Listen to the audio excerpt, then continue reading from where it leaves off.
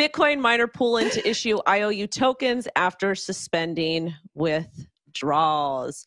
So apparently this was one of the largest Bitcoin mining pools, and they will be issuing IOU tokens to customers who are impacted after the pool froze withdrawals last week, which was due to a liquidity crisis, which is going to end up becoming a meme because every single exchange that's gone down has been impacted by a liquidity crisis. Where are their market makers? I don't even know anymore. Anyways, they said it will calculate user balances across native wallet and mining pool before issuing 6 IOU tokens. IOU will reflect 1-to-1 ratio of user balances across Bitcoin, Ethereum, USDT, Litecoin, Zcash, and Doge. The intention is to burn IOU tokens batch by batch, and users can withdraw these tokens at any time. I actually want to toss us over to Will because I know that you are a mining guy and you work for a mining company. Okay, you can hear me though. Just checking, right? I think we're all good at this point. We can hear you. Whew, Taco Tuesday almost splattered on its face there. But we're back. Let's talk about this mining story. Disclosure, I do work for a mining company, so I have a little take on this as well. Poolin is a pretty important Bitcoin pool in this space. What they do is basically allow you to point your Bitcoin machine at the pool, then the pool collects all that hash rate and points it at the Bitcoin network.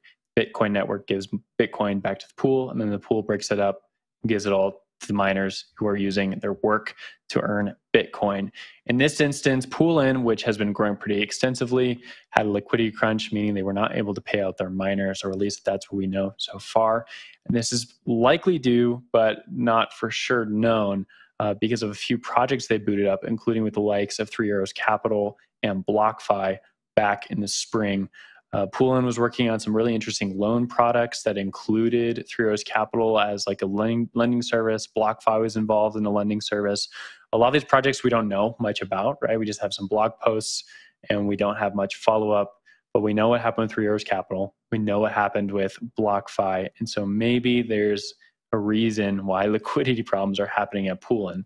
Pools are actually pretty basic models. There's not much complexity to them. So seeing something like this is actually a little odd, right? So you have to look for some sort of third-party reason for why they're having problems.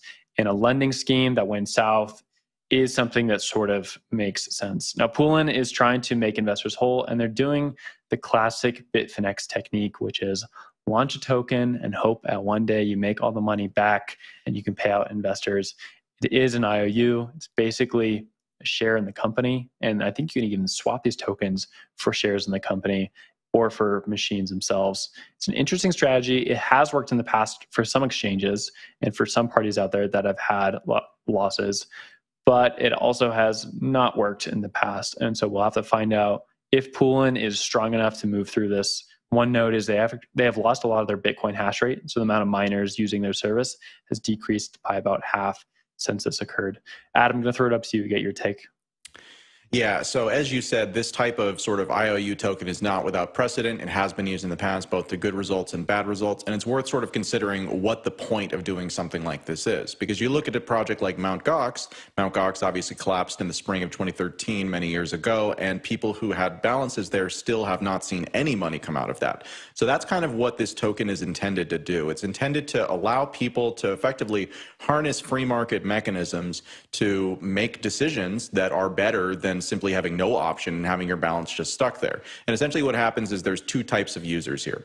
One type of user needs short-term liquidity. They need money now, and it's not like good enough to just be like, hey, there's a balance here. That's the worst outcome for them. So what tokenizing these debts effectively do is they allow somebody to then take their balances and to sell them at a discount on a separate market to somebody who has a longer term time frame, who doesn't need money right now, but who over the next couple of years perhaps would like to make a greater return than they would if they, just were holding straight Bitcoin. Now, there is an element of risk here, and that's where the discount comes in. The more people think that the project isn't going to respond or isn't going to recover from this and eventually pay these back, the lower the price will be that you can get for selling those IOUs today. And conversely, to the extent that people believe that they are going to pay them back, the higher the price will be, relatively speaking. But it will still trade it at a discount in really any sort of reasonable circumstance.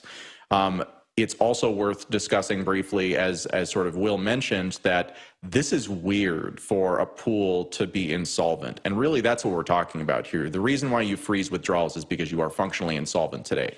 They are claiming that that insolvency is a temporary thing, and that they will not be insolvent at some point in the future. And that would rely on effectively investments that they've made with what certainly to me on the outside look like customer mined funds, being able to claw that back. So to the extent that it's Three Arrows Capital that they loan this money to, well, then they got to earn it back with fees. And as you said, that's a challenging dynamic when they're losing a lot of their market share by nature of people not really trusting them because they are functionally insolvent. So it's a difficult situation, but these types of tokens do at least give people options. And I'm always in favor of people having options that then allow them to pick what is the best, worst case scenario for them. Will, I saw your hand go up. What's up?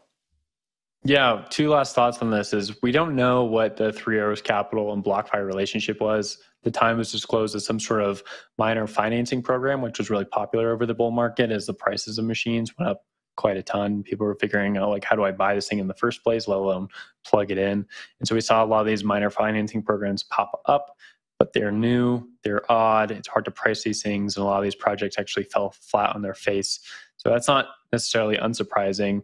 There's also another relationship here with Poolin where they actually are a big mining firm itself, not just a pool. So you have to ask yourself, like, maybe this is related to that. We've seen a lot of miners struggle recently as energy prices have gone up and Bitcoin price has gone down to the depths.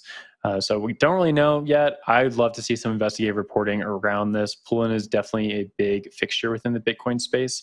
And I think a lot of people will be upset if this thing goes any more south. Jen, to you. Yeah, the story says that users on Telegram are confused about how this IOU token works. And so just like I do before every story like this, I went off to the Poolin website to find out if they are communicating exactly how this works and what it means. And surprise, surprise, they are not. And so I think for this token to work, as Adam was saying earlier, people need to believe in the token. They need to believe in what you're saying. And if you're not mentioning anything about how this actually works for your end user, it's a complete disservice to the entire plan that you've created to solve the problem at hand. And so I really, really urge projects in this space to have a proper communications plan, even if it's bad news. If you can tell the user what to expect, why it happened, and that you're working on it, it's better than just not saying anything at all and hoping that everything will work out. Wendy? Marketing and communications are immensely important in every single industry. It doesn't matter if it's a tech-driven industry, you still need people to articulate what is happening into an easy-to-understand way, because if you don't do that, no one knows what's happening and number goes down.